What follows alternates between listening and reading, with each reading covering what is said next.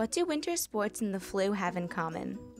They're both in season, and there are a few things athletes hate more than getting sick.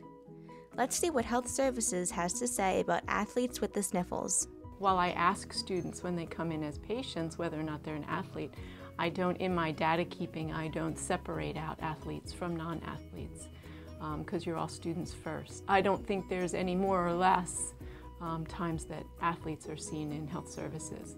The things that would be specific to athletes, we're very fortunate that we have a really great athletic training department.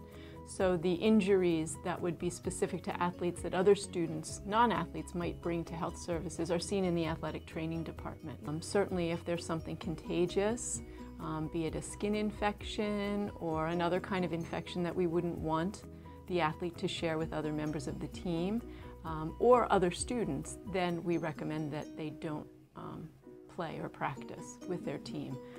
But routine illness like colds, if athletes didn't participate in their sport during cold season, there would be a lot of athletes not participating. The most important thing you can do is wash your hands. The next best thing to do is don't share anything.